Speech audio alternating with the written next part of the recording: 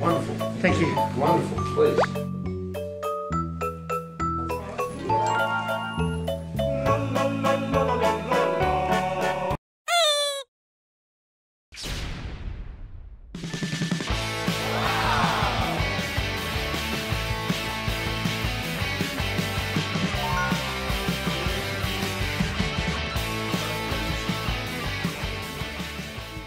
I'm so pleased we could join together as we have been threatening to do for many years now through COVID, and we can now come together in this way, and I'm so pleased to be able to host you and to formally elevate our relationship to a comprehensive strategic partnership.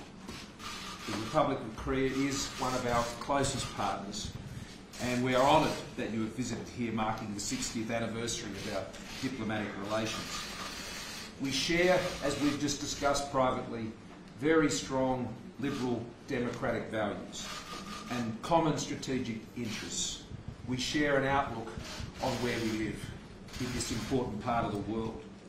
It's founded on shared sacrifice, with 17,000 Australian soldiers contributing to the Korean War effort. And I thank you for your acknowledgement of their service. And we recognise the struggles that the Republic of Korea has faced to emerge as the successful, democratic and liberal country that it is today. It is a great success. Our complementary economies and resource exports have helped drive the development of Korea into an industrial powerhouse that you have become, and a most important trading partner with Australia. Our economy has likewise benefited from your great success. We both succeed together. And now we both transition to a new energy economy, and we will continue to strengthen our resources and energy cooperation and move towards new cooperation in emerging technologies. But above all, Your Excellency, it's a close and enduring people-to-people relationship. It is underpinned by a vibrant and flourishing democratic outlook. And I want to acknowledge the Korean Australian community. There are more than 123,000 members who provide a deep and enduring link between our countries. Australia is one of the most successful, if not the most successful, immigration, multicultural nations in the world. And Korean nationals have made a significant contribution to Australia's growth and the country we are today. So I look forward to working with you, discussing more new ideas about how we take our relationship forward as it is now elevated to the comprehensive strategic partnership. Welcome to you and your delegation on behalf of me and my ministers today. 모리슨 총리님 그리고 호주 대표단으로 한국에 대한 각별한 의정으로 코로나 팬데믹 이후 처음으로 나와 우리 대통령을 초청하고 따뜻하게 맞아주신 여러분께 깊이 감사드립니다. 모리슨 총리님과 단독 회담을 통해 국제 정세와 한반도 평화에 대한 양국의 입장과 의지가 같다는 것을 다시 한번 하기로 했습니다.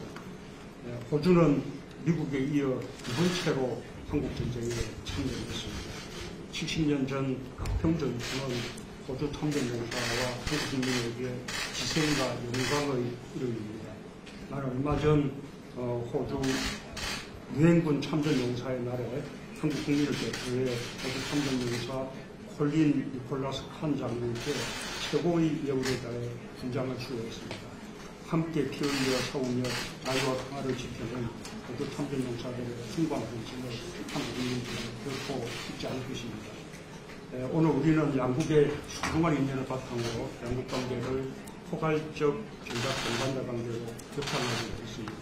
추기 60주년을 맞은 양국 국민들에게 아주 기쁜 선물이 되리라고 생각합니다.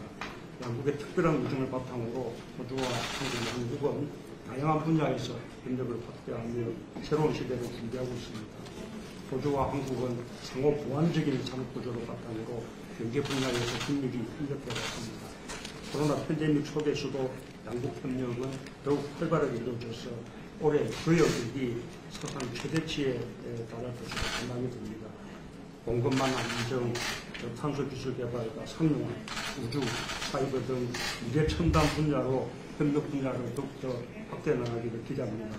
한반도 비핵화와 항구적 평화 정착을 위한 한국의 노력을 일관되게 지지해 주신 고지에 감사드리며 인류 공동의 과제를 이뤄가는 데 있어서 함께 국제사회로 선택해 가기를 바랍니다.